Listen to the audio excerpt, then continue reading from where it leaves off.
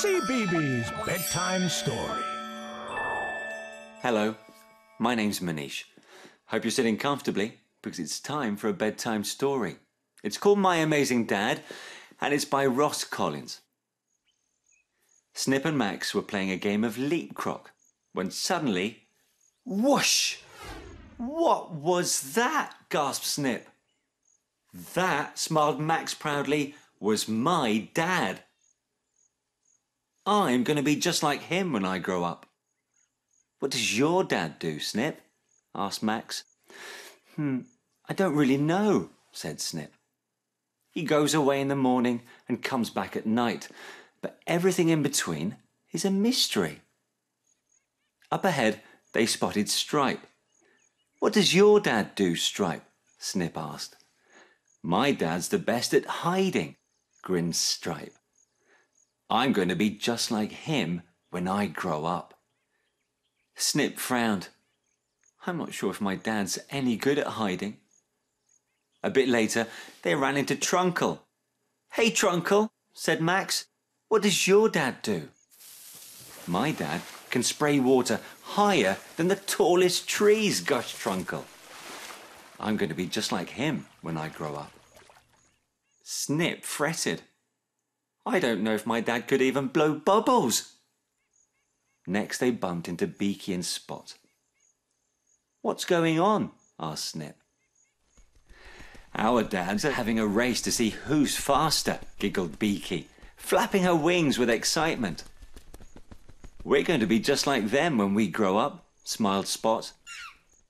Can your dad run fast, Snip? Asked Beaky. I don't think so, said Snip. His legs are kind of stubby, suggested Max helpfully.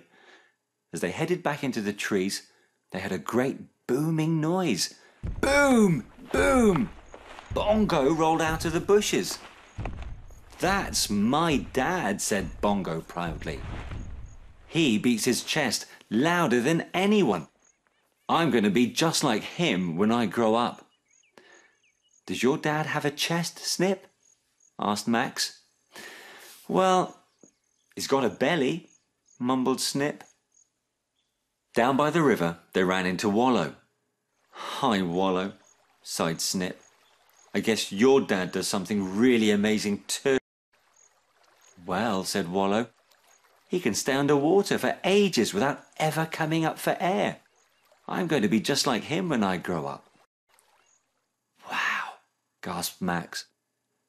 I knew it, groaned Snip as they trudged back home.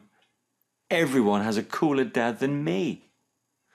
Chin up, Snippo, chirped Max.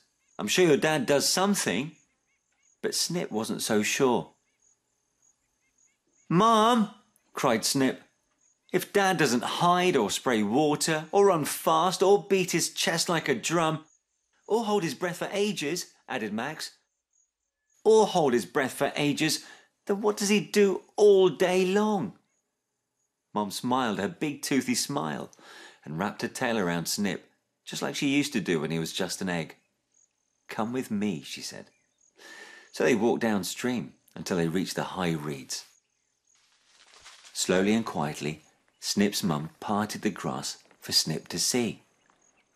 What's Dad doing? Asked Snip.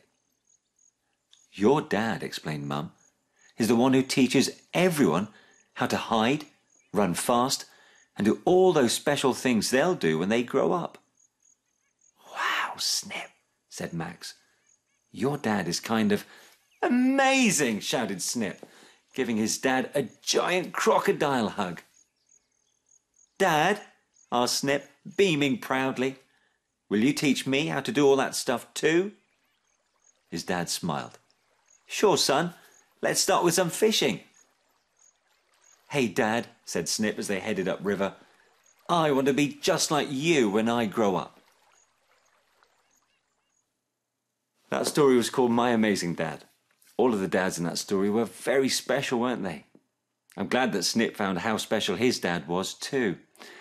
Why don't you find someone who's special to you and give them a big good night hug? I hope you have sweet dreams, and I'll see you again soon. Night night.